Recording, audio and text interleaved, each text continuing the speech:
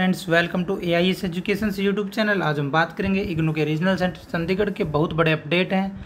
Online assignment submission जिन students ने किए थे, इस वीडियो को बहुत ध्यान से सुने, क्योंकि इसमें बहुत से स्टूडेंट्स के असाइनमेंट रिजेक्ट भी कर दिए गए हैं, कुछ को दोबारा सबमिट करने के लिए बोला गया है। कुछ लोगों ने चंडीगढ़ रीजनल सेंटर में सबमिट कर दिए थे जिनका अदर रीजनल सेंटर था, तो उन लोगों को बोला गया कि वे अपने असाइनमेंट अपने पर्टिकुलर रीजनल सेंटर में ही सबमिट करें। इसमें सबमिट किए गए अमान्य करार दिए गए हैं। तो डिटेल्स जानने के लिए वीडियो आप लास्ट तक जरूर देखें। तो एक बार जो भी स्टूडेंट्स हमारा चैनल AIS एजुकेशन पहली बार देख रहे हैं, हमारे चैनल को सब्सक्राइब कर लें और बेल आइकन पे जरूर प्रेस करें, ताकि जो वीडियो हम अपलोड करें वो आप लोगों तक पहुंच सके। तो अभी हम बात करते हैं। तो इस PDF फाइल का मैं लिंक नीचे डिस्क्रिप्शन में दूंगा, आप लोग वहाँ से इसे डाउनलोड कर सकते हैं।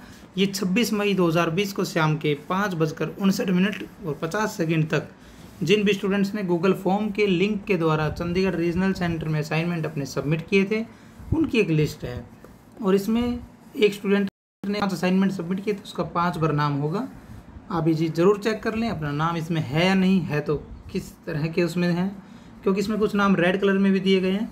तो रेड कलर में जिन भी स्टूडेंट्स के नाम हैं, फॉर एग्जांपल आप देख रहे हैं अभी ये जैसे रेड में है, इनको 2 स्टार लगा हुआ है। इसमें स्टार का नीचे मीनिंग भी दिया गया, मैं दिखा भी देता हूँ आपको। इनको दोबारा असाइनमेंट सबमिट करना ऑप्शन नहीं इनके पास, क्योंकि इनका रीजनल सेंटर ये नहीं था, इन्होंने दूसरी जगह पे सबमिट कर दिया है। अपने पर्टिकुलर रीजनल सेंटर में ये लोग सबमिट करें। तो दूसरा है कि कुछ स्टूडेंट्स ने असाइनमेंट सबमिट किए थे जिनका PDF फाइल जिन्होंने भेजा था उसका साइज 0 MB है, 0 KB। तो वो असाइनमेंट कुछ ओपन नहीं हो पा रहा है, तो इसलिए उन स्टूडेंट्स को भी दोबारा असाइनमेंट सबमिट करने के लिए बोला गया है जिनका फाइल साइज 0 KB है।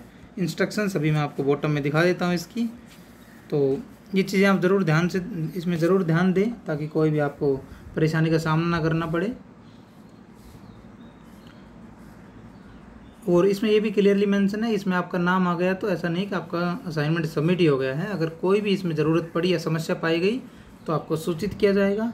और तो ये डिटेल्स थी। बाकी इस लिस्ट में आप ज़रूर अपना नाम चेक कर लें। लिंक का मैं इसका डिस्क्रिप्शन में दे रहा हूँ, आप लोग वहाँ से इसे डाउनलोड कर सकते हैं और नाम चेक कर सकते हैं। तो यही अपडेट थी। बाकी 26 मई के बाद जो भी असाइनमेंट सबमिट किए उनके नाम जल्द ही इसमें अपडेट कर दिए जाएंगे। तो जैसे ही वो अपडेट आएगा हम उसको भी इस लिस्ट में एंटर कर देंगे और आप लोगों को अवेलेबल करा देंगे। तो ये डिटेल्स थी। एग्जामिनेशन के बारे में अभी कोई अपडेट आया नहीं है। जैसे कोई फर्दर नया अपडेट ऑफिशियल आएगा तो हम आप लोगों को बता देंगे। अनऑफिशियल तो इधर उधर चलते ही रहते हैं। तो डिटेल्स थी चंडीगढ़ रीजनल सेंटर की।